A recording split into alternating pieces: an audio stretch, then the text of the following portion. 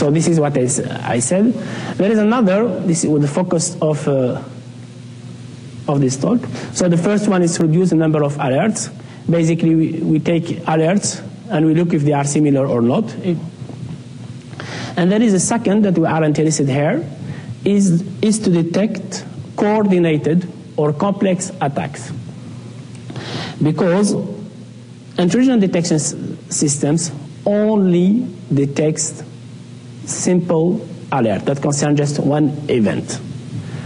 In general, intruders may use several actions in some sequence, some predefined sequence, to reach some objective intrusion. Not just one action, but several actions to reach.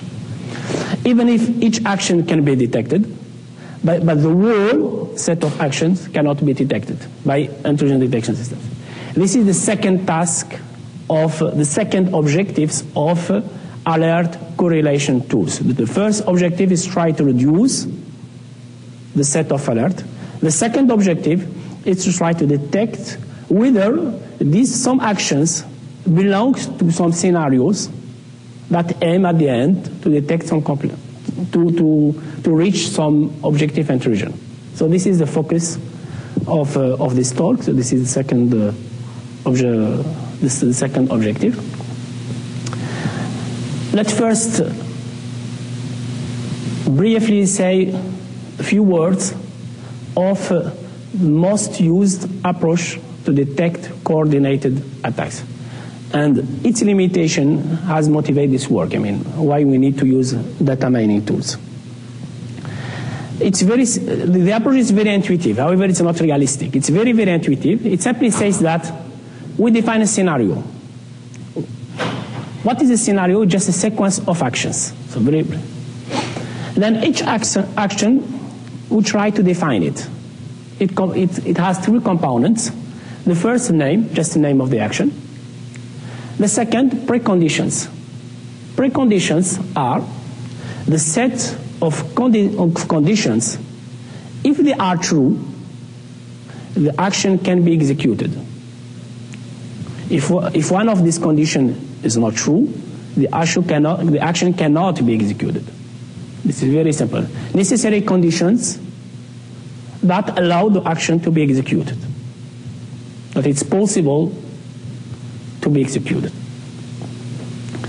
Then post-condition is, if the action is executed, is run, what are the consequences on the system? What are things that will be changed?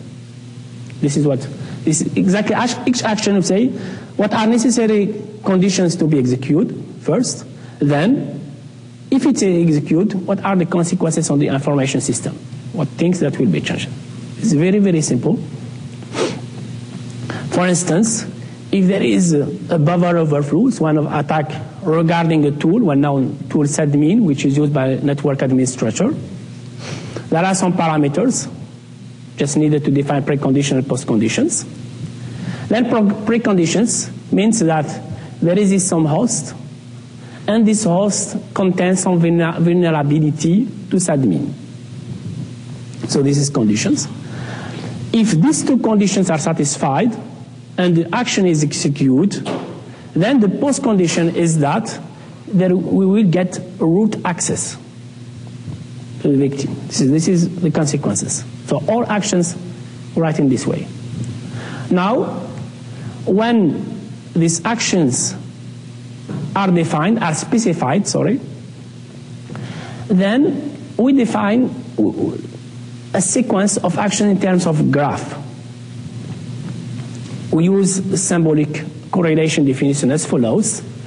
We say that some action, for instance A1, is correlated to some action of A2. If the execution of A1, namely if A1 is executed, then it allows the intruder to perform A2. Namely, A1 has some positive influence on A2. Now, if we go back to the precondition and postcondition, how this is specified, it simply means that if one of the postcondition of A1 is present in one of precondition of A2. Then we say that A1, if one of the preconditions, if one of the preconditions of A1, postcondition of A1, is present on one of preconditions of A2, then this means that maybe the execution of A1 is done in a way that A2 can be performed. Because recall that A2, the preconditions means the necessary conditions that allow A2 to be executed. So maybe A1, the intruder execute A1 such that A2 can be executed, and so on. So this is a... So of course, one of problem of, as I said, one of the problem of intrusion detection systems, there are attacks that are not detected. This is why we use some virtual actions. Namely, if some A3, for instance, has not been observed, however, the worst scenario is observed, then we add A3 as a virtual alert, which means that the system has missed this action. So let's see the limitations of this. The first limitation is that it needs a large amount of expert knowledge, a really large amount of expert knowledge, and we have seen it in experimental data.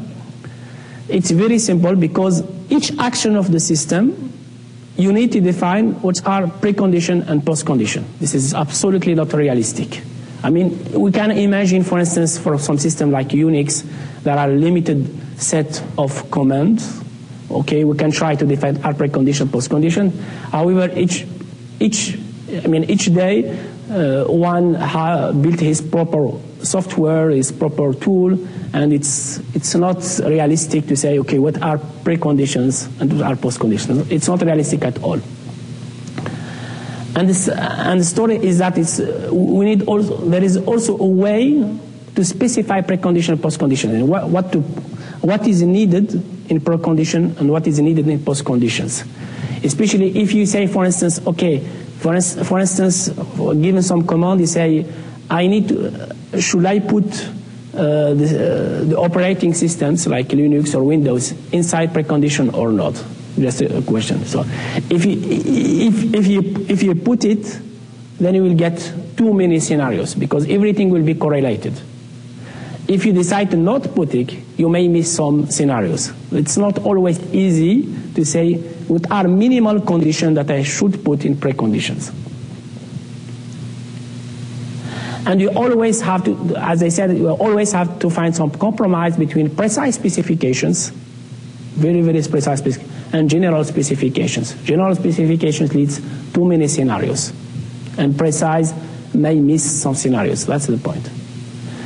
And one of the main limitations is that the number of scenarios, because when it starts, you would like to predict if this sequence, we observe some sequence of actions, whether the sequence of action belongs to some scenario, and which scenario. What is the aim of the intruder? And then to predict what is the aim of the intruder, we have to explore all possibilities and then wait if this is confirmed or not.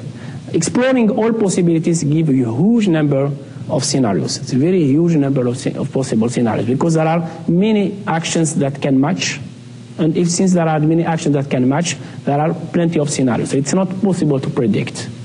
And we miss an important feature is to predict this possible scenario. So